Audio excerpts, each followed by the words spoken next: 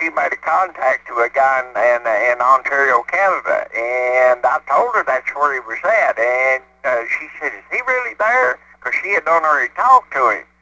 And I said, well, ask him. So she asked him, and he told her, he said, yeah, honey, he said, I've lived here most of my life, and he just had the best old time of talking to her and everything else. And when she looked around at me, she said, I'm talking to Canada. His eyes are as big as silver dollars. Yeah, roger that. Yeah, it's amazing when they get the whole picture about amateur radio and how you can talk around the world and meet all kinds of interesting people.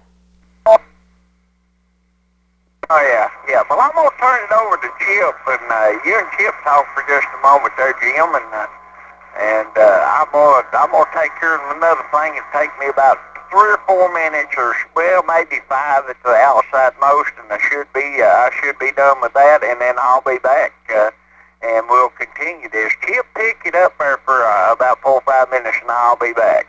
KE4WUP. I believe I was keeping part of that there, Lynn, and I'm sorry about that. I was asking Jim, where's he located at, because I'm 5 miles southeast of Bowling Green, a little community called Plano Community, and I'm talking on an Icon Mark II-G with a dual band Comet X50A, about 40 feet in the air. So that gives you sight. And I've got a 4-element beam that's going to go up. I ain't had time to go up. I'm thinking about going up with about a 6 or an 8 element. It's a little bit longer, but hey, it's a little bit more proficient. Roger. Yes, 7 element is what we run here, and we run a bunch of them. Right now, I'm talking to you on stack 7s, and on the Yaesu 2900. Like I say, we have stack 7s in the front, a 10 element on the side. Those 2 are on rotors, and then some hand adjustable targeting antennas in the back. They're all at the 20-foot height. They're all at 20 feet.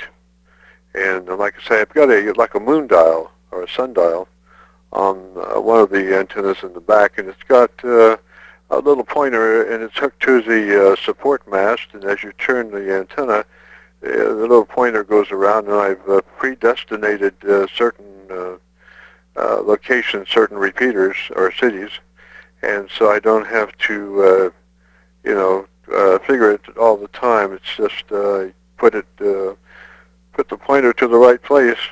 But I do also use a compass to target some of my locations, Roger. Good deal. And your QTH is where? I'm sorry, it's New Albany, Indiana. We're about 3 miles west of Louisville.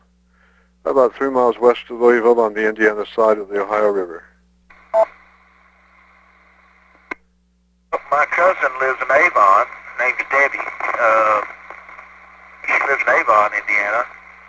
And I've been trying to get her into ham, and the closest thing she can get to ham, she likes doing the Facebook stuff. And I said, well, you would fall right in with Echolink, because we've got an Echolink station. I said, all it requires is you to get your ticket, and you can get an antenna up, and just go, you can go Echolink, or you can get a set of beams from up there and probably hit when the conditions are just right.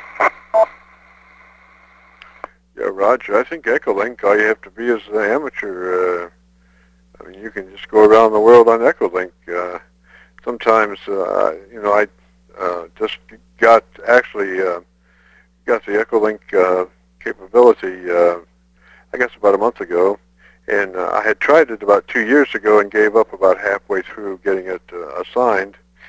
And so when I went again this last time about a month ago, I was amazed to find that all I had to do was just a very few things, and I was already in. So, and it's neat to say run out of California is you're 3 hours later than now, and so if there's nobody up even in California, you can go Echolink and start the day off in the UK or somewhere like that, Roger.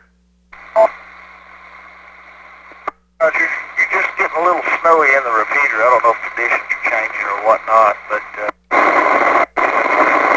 it also, I've got it for a spare. I'm running on a Mark II-G right now, and all it does is 50 watts, but I don't do the whole thing in it, but name here's Bill, Bravo, Indy Lima Lima, call sign is November 4 Alpha Alpha Victor.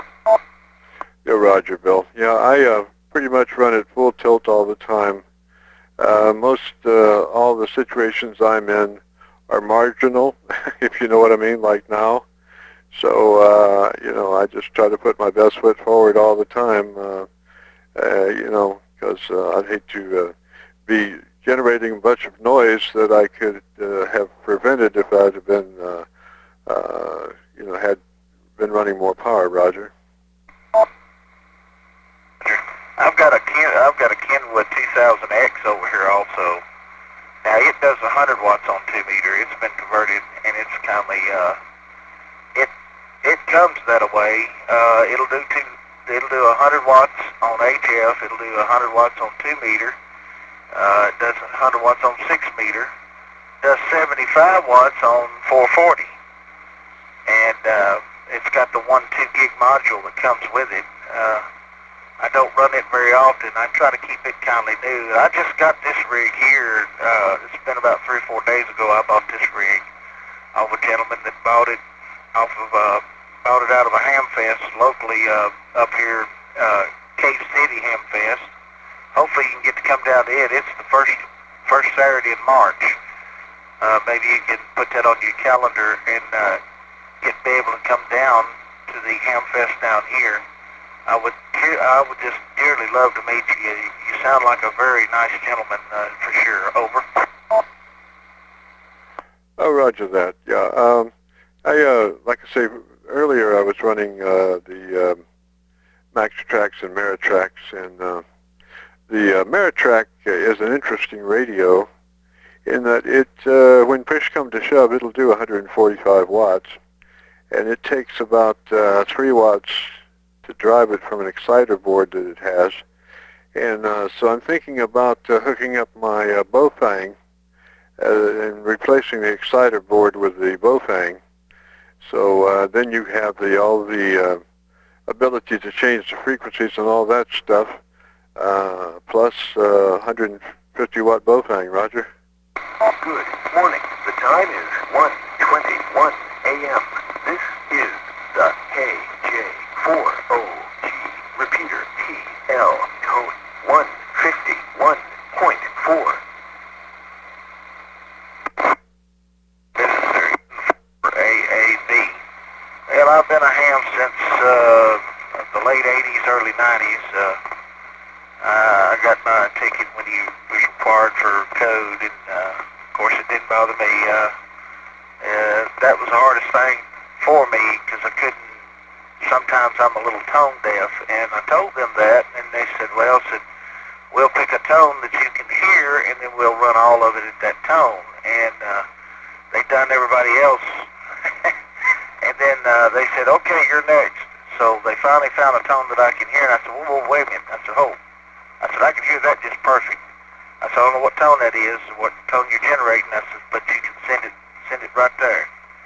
And they did, and I passed the 5 words a minute and become a Tech Plus.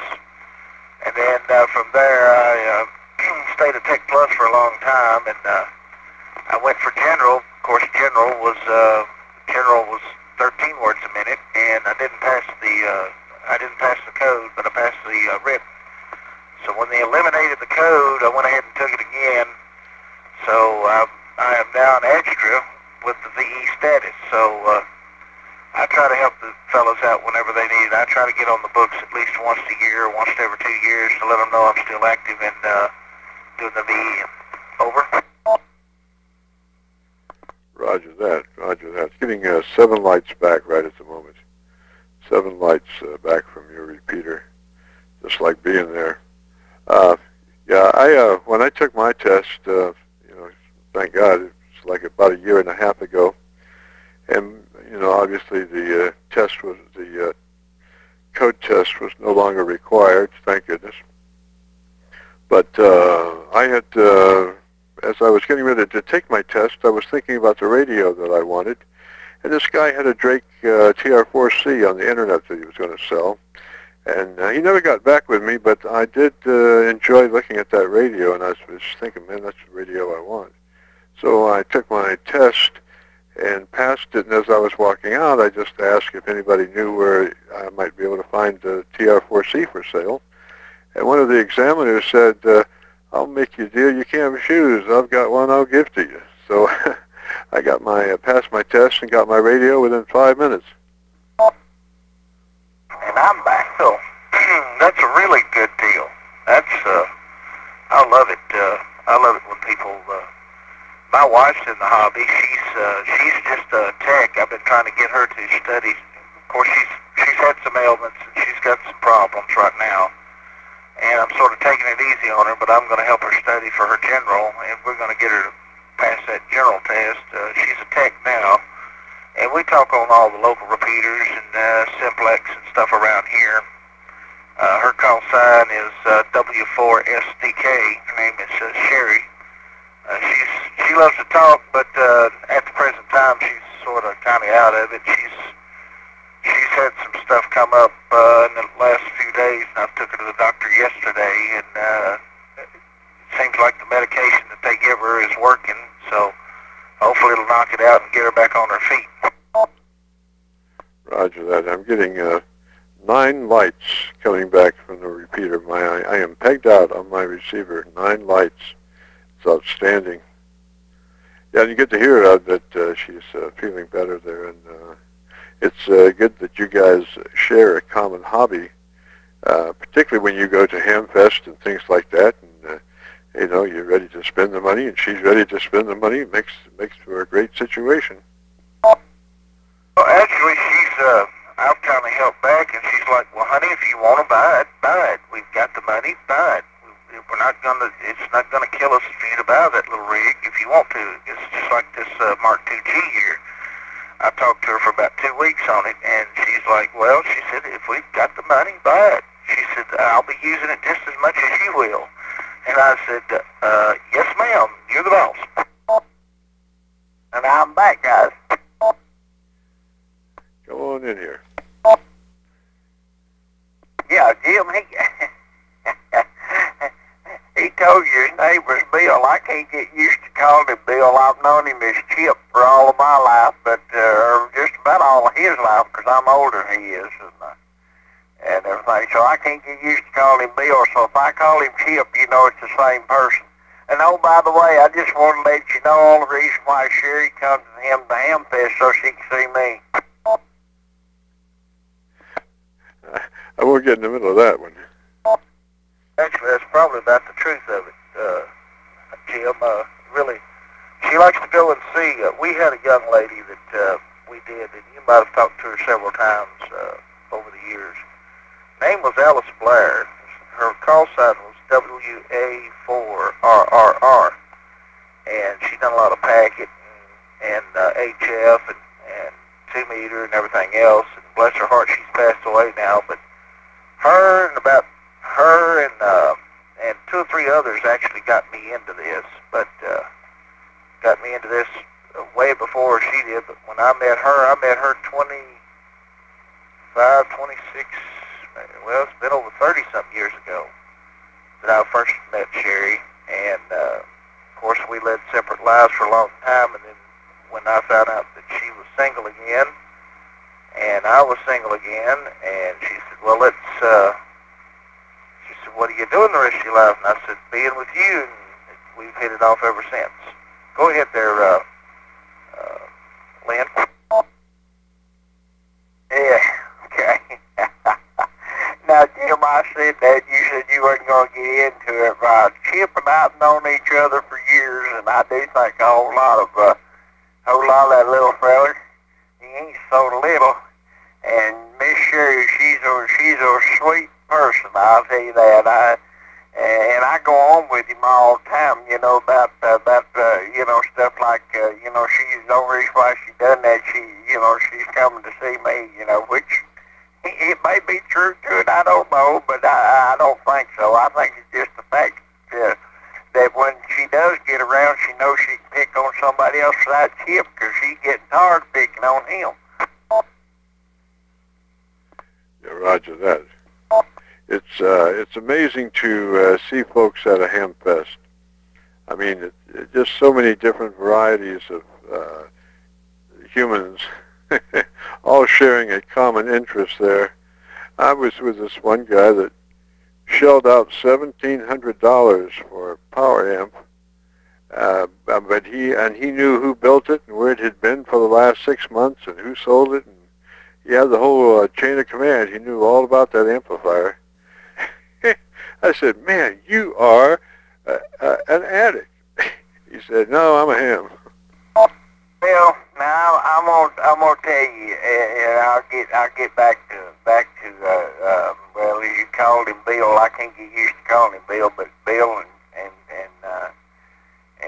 Sherry, they are good people. I think the world of them. He just about like my brother, and she'd be about like my sister. You know, I just think the world of them. But you know, it is good that they do have a common hobby and everything, and it does work out like Chip said. You know, he went and got that radio, and he can use it, and then when he's not using it, she can. So that's always a good thing. But you're talking about getting your passing your test and getting your radio all there within 5 minutes. I already had all my stuff when I went for my general class. I already had all the stuff except for the antenna up. I had it, but I just didn't have it up in the air at the time, and I put that thing up and started right away, and that's been the best thing I've ever done. And I will tell you a little story about Chip and I. I think I've known him ever since he was just a young boy. Of course, I wasn't much more than a young boy myself. But, we've talked a lot of years over and had about as much fun as any two people can have. Picking, having an enjoyment of being able to communicate, and known each other for quite a while. So he don't pay me no attention. He knows that my cut up is my cut up, and that's the way it is. But anyhow, back over to you, Chip. KE4WUP.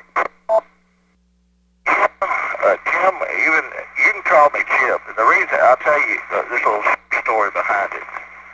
I started calling a local net up here in Glasgow on the 146.940, and a lot of them got confused on, well, who is this? This guy says he's Chip, but when he gives out his call sign, it comes back to Bill. So a lot of them like Lynn, they know me as Chip, which is fine. And if you want to call me Chip, that's fine also. But when you look if you go to the QRZ, you will look me up. It will say Bill King, and it'll have my address and my QTH and everything right there, and everything. So a lot of people look me up and they says, "Well, now wait a minute, is this guy's imposter or what?" And I said, "I'm an impersonator." So don't worry about it. It's me. I said it's just a nickname. It is on my license, and yeah. But to get back to it, Jim, you can call me Chip if you'd like to. That's fine with me. A lot of them do, and a lot of my closest friends do call me that. Over to you, Jim, N4AAV. Welcome to the KJ4OG repeater. Roger, Chip. I just looked at the clock and I'm past my allotted time here. I have enjoyed it, and it's always a pleasure hooking up with you guys down in that area. And let me say threes to you. And now that you're in my radio, I'll be checking back in. So for right now, though, I'm going to have to jump out of here. So I'll say threes. Have yourself a good evening, and have a good day tomorrow. And this will be KC9VKV. I'll be clear on your phone. Hey, Jim, it's nice to meet you. Nice to meet you there. I don't know if I'm keeping with Lynn there, but don't run off right just exactly yet. He wants to tell you something, and I'll let him go ahead and do it. Go ahead, Lynn. N4AV 73, Jim. Well, I'll tell him again, you know, now that you said we were seeing your radio, yeah, come back anytime you can, Jim. Be glad to have you. And I'm sure there's a whole big bunch of them that'll say hi to you when they're in here. They always do. Good bunch of people here. So take care, and hope you rest well, and we'll be talking to you another again. Good night to you, and I appreciate you coming in with us, and do so as often as you possibly can, because it's wide open to you. KE4WUP, good night to you. Good night, you guys. 3 is KC9VKV clear.